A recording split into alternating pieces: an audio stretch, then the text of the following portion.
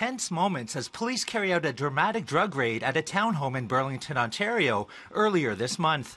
341, 311, this is going to be on me. It was part of 8 raids conducted by heavily armed officers with the Provincial Police's organized crime unit, dubbed Project Daytona. Project Daytona has not been a typical organized crime investigation. 12 people charged with 81 offences. That's the end result of a 9-month-long investigation by the Ontario Provincial Police.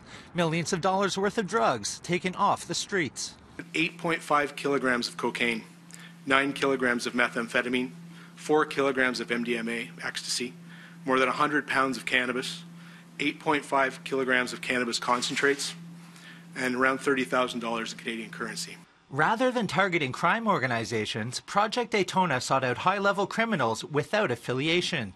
What police found was shocking. The quality of the drugs that you're seeing here, particularly the cocaine and the methamphetamine, is like we've never really seen before, and I think it's because we're operating on such a high level. The accused come from across Ontario and one person from Gatineau, Quebec.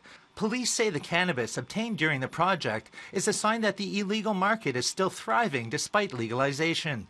They say the operation was a devastating blow to the drug industry. Project Daytona has destabilized these drug trafficking networks, and there will be a radiating effect experienced by the criminals who relied on these key facilitators. In Ottawa, Nigel Newlove, City News.